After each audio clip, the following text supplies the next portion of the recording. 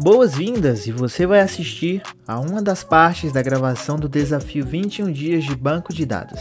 Se você quiser ter acesso a todas as aulas gravadas desse desafio ou de outros treinamentos, basta acessar o link da descrição e escolher um dos planos da nossa comunidade fechada.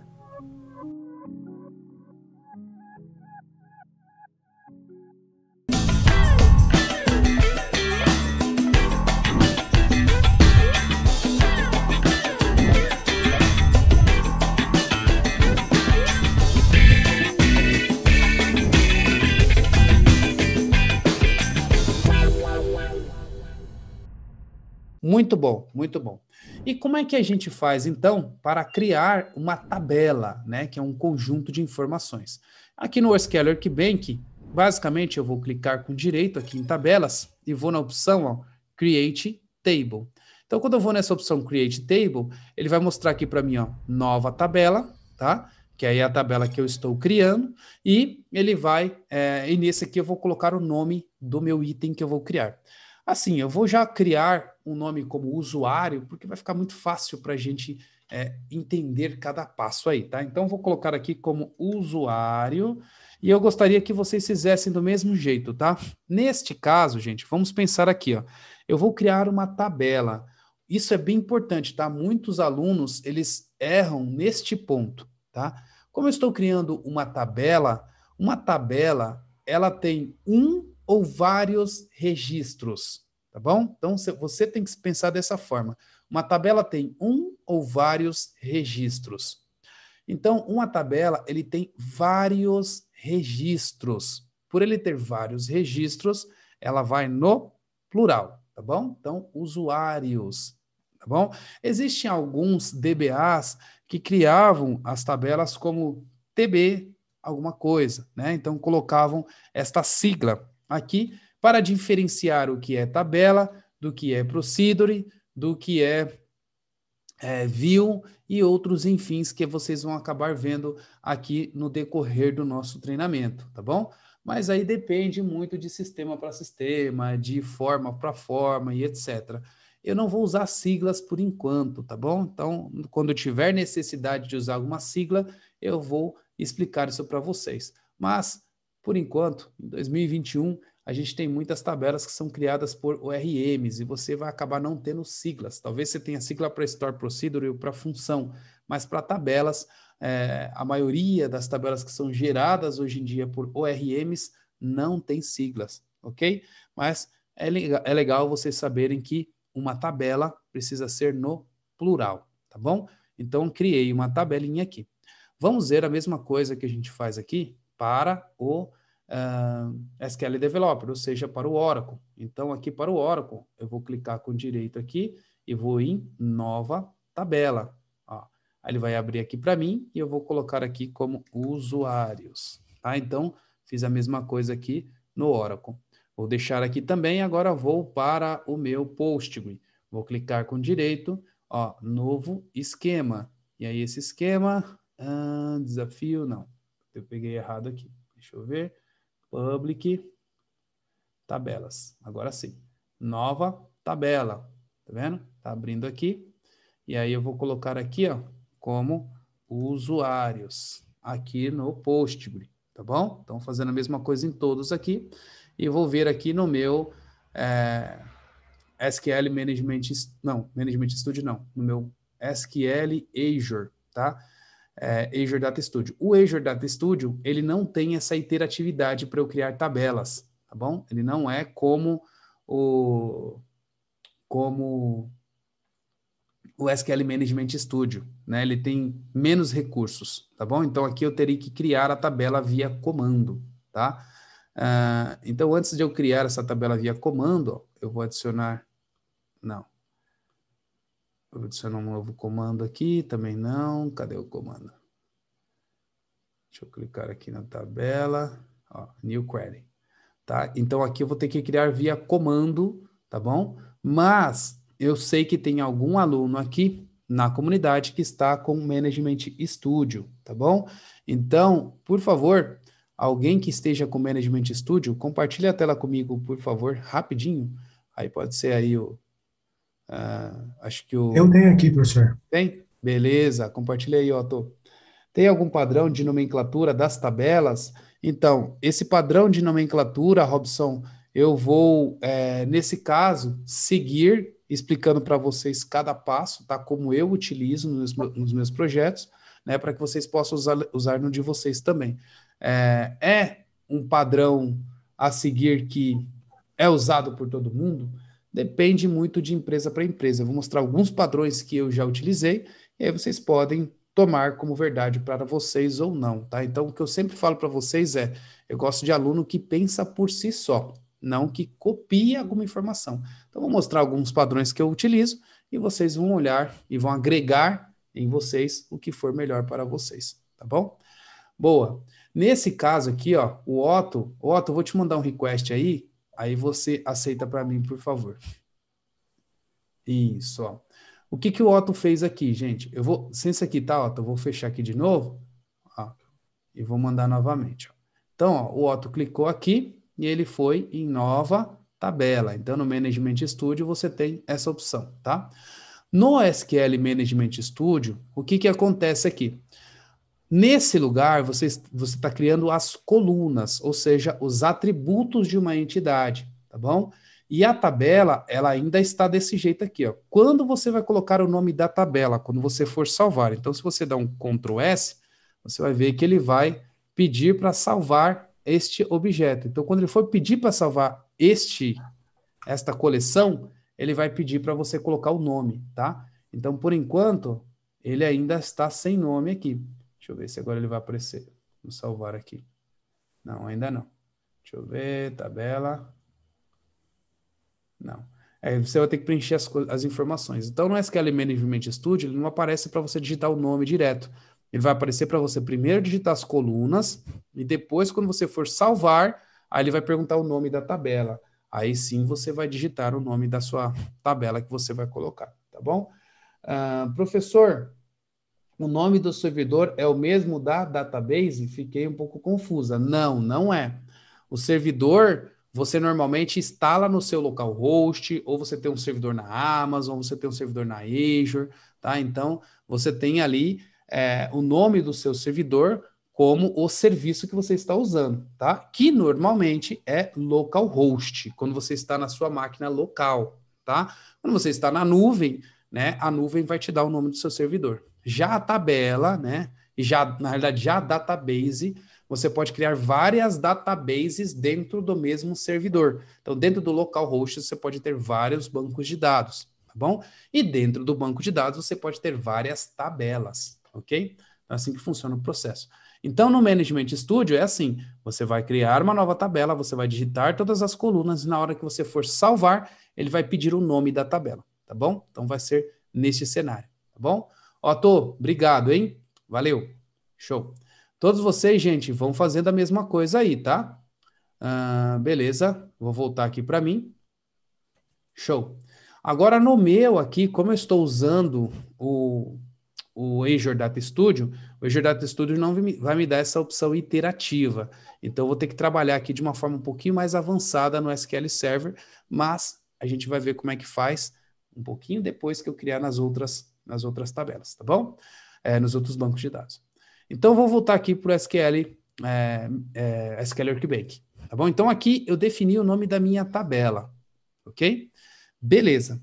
Agora eu vou começar a definir o nome das minhas colunas, ou seja, o nome dos meus atributos daquela minha entidade. Beleza. Aí aqui, ó, eu tenho as minhas colunas. Quando eu clico neste lugar, que é das minhas colunas, dou 2 cliques, ó, ele vai aparecer primeiro uma nomenclatura para mim. ID usuários, tá bom? Agora vamos falar sobre nomenclatura de banco de dados. Como que eu, Danilo, gosto de fazer o meu tipo, a minha forma de criar as tabelas. Quando é tabela, eu crio ela no plural, ok? Qual é o tipo de case você utiliza? Camel case, Pascal case, né? Tudo minúsculo, tudo maiúsculo. Depende do tipo de sistema. Se eu estiver trabalhando com um sistema que for, sei lá, linguagem, estiver trabalhando é Java, em alguns cenários eu vou criar essa tabela no padrão Camel Case. Então, por exemplo, usuário de papel, por exemplo. Então, eu teria uma tabela tipo usuários de papéis, entendeu? No padrão Pascal Case, se eu estivesse trabalhando com Java, tá bom? Se eu estiver trabalhando com C#, é bem provável que eu vá criar as tabelas como usuário no padrão Pascal Case, usuário de papel, ok? Se eu estiver papéis, né? Aqui é no plural. Se eu estiver utilizando Node.js, estiver utilizando Ruby on Rails ou qualquer outro, eu utilizo no singular e tudo minúsculo, tá? Então, usuários, tá bom? Tudo no minúsculo, ok? Na maioria dos casos, tá? Isso, assim, na grande maioria, qual que é a minha preferência? Eu digitar tudo minúsculo mesmo, tá? Então, usuários de papel, ou seja, papéis, ou seja, utilizando o padrão underscore ou underline. Esse padrão underscore ou underline, ele facilita a leitura, tá bom? Então, eu passo a criar uma tabela de uma forma muito mais fácil de se ler. Você bate o olho e você consegue saber a separação de todas as palavras. E outra, é mais fácil de você gerenciar, porque está tudo no minúsculo e pronto, você resolve a questão ali, tá? Danilo, você costuma criar tabela tudo no maiúsculo? Já criei em alguns cenários, mas é o que eu menos utilizo, tá? Na grande maioria, eu crio a tabela nesse padrão, que é o padrão underscore, tá bom? Então, você pode escolher qual tipo de projeto. Se eu for fazer arquitetura e eu vou fazer tudo artesanal, até as tabelas de forma artesanal, eu vou criar tudo no minúsculo. Agora, se eu estiver participando de alguma empresa e essa empresa for utilizar, conversamos entre si e decidimos que vamos usar o Pascal Case, utilizamos o Pascal Case. Vamos utilizar o Camel Case? Utilizamos o Camel Case. Existe uma regra, eu posso usar isso, é obrigado a usar isso ou aquilo? Não. É a equipe que vai definir isso, tá? É a empresa que você está trabalhando que vai definir qual vai ser o melhor cenário, se vai usar de um jeito ou se vai usar de outro jeito, tá bom? Então, essa é uma reunião que você senta entre as pessoas da empresa e você acaba definindo como é que você vai usar o seu padrão, ok? Agora, sobre os atributos dessa entidade que a gente está criando aqui. Sobre os atributos, gente, o que acontece? Eu, Danilo, gosto de criar minhas tabelas dessa forma. Então, se eu estou com o usuário, né, uma tabela chamada usuários, tá? Eu já estou dentro de uma coleção de usuários. E se eu estou na coleção de usuários, eu não vou precisar digitar ID usuários, tá? E ainda ficaria muito ruim se eu deixasse ID usuários. Seria legal se pelo menos ficasse ID usuário, porque esse ID é para um usuário, não é para vários usuários, tá bom? Então, o que eu, Danilo, utilizo nos meus padrões? Eu utilizo ID, tá bom? Então, ao invés de ID usuários, eu utilizo ID, ok? Quando você está criando uma tabela, esse campo aqui, que é o ID, ele passa a ser o campo que ele vai auto-incrementar para você. O que quer dizer ID? ID quer dizer identifier, ou seja, é um elemento que identifica aquele registro ou aquela entidade, tá bom? É como se fosse uma espécie de número. É como se fosse o seu RG, por exemplo, ou o seu CPF. O seu CPF ele é único, e por ele ser único, é assim que você é localizado aqui no Brasil, tá bom? Então, e fora do país também você tem o seu número de registro aí, né? Então, todo mundo tem um número de registro, aqueles que foram, obviamente, registrados pelo governo, né? Então, esse número é o seu número de identificação, ou seja, o seu ID, tá bom? Aqui nas tabelas, ou seja, nos registros que você vai gravar, você normalmente tem um ID. É obrigatório você deixar um identifier para aquele registro? Não, não é obrigatório. Às vezes você pode ter uma tabela que não tem um identifier, né? Mas na maioria dos casos, você tem uma tabela, né, você tem um item identifier, que ele é um índice, né, que vai ser mais fácil para buscar dentro de um banco de dados, tá bom? Outra coisa importante, toda vez que você tem um identifier, normalmente já vem vinculado com eles uma primary key, ou seja, uma PK, né, que a gente fala. A primary key, ela basicamente é o quê? A primary key, ela é uma forma de você falar que este ID, esse identifier, ele é único, tá bom? Ele não pode ser repetido. Então, se eu tiver um ID que for o número 1, eu não vou conseguir colocar outro registro com ID também com o número 1, tá bom? Não vou conseguir fazer isso, porque esse ID, ele é único, ele é identifier, ou seja, ele é único por pessoa. Eu posso ter um autoincremente, ou seja, toda vez que eu incluir um registro, ele incluir um número sem ser um primary key? Posso. Então, eu posso criar um atributo, né, que seja representativo de um identifier e que pode ser duplicado. Isso eu posso fazer normal, tá bom? Né? Mas, normalmente, quando você tem uma chave primária ou uma constraint, né, você cria essa constraint para que você possa falar que essa sua coluna, ela vai ter dados que não serão repetidos. Por isso, desculpa, gente, por isso criamos, então, um atributo com chave primária, para que ele possa não ser repetido, tá? Outra coisa que a gente faz também, quando a gente está criando o nosso objeto, é falar se ele vai ser um tipo autoincremente, tá? Normalmente, os tipos autoincremente, eles são utilizados para uma base de dados, uma coluna, né? Ou seja, um atributo que ele é do tipo inteiro, né? Ou seja, ou é big int, ou é inteiro, onde só vai caber números, tá bom? E não é números ponto flutuante, normalmente é números de inteiros mesmo, tá bom? E esse autoincremente, ele faz uma incrementação de forma automática. No caso, se você inserir um registro, fica registro 1, registro 2, registro 3, registro 4, e assim sucessivamente. Então, esses têm os nomes de autoincremente. Então, normalmente, quando você coloca uma coluna, né, chamada ID, essa coluna, né, normalmente ela é uma primary key e ela é um autoincremente, ok? Outra opção importante que a gente tem aqui é o not null, tá? O que seria o not null? Normalmente, quando a gente cria também um atributo chamado ID, a gente quer que esse atributo seja sempre preenchido, ou seja, ele sempre vai existir uma propriedade, ele sempre vai existir um registro. Não teremos como criar uma entidade sem ter um registro dentro dessa coluna ID. Por isso, a gente coloca ela como not null. É obrigatório a gente preencher alguma informação, tá bom? Então, isso é uma outra informação importante. Então, no detalhe aí, o porquê que serviria, né? E qual que é a função deste ID.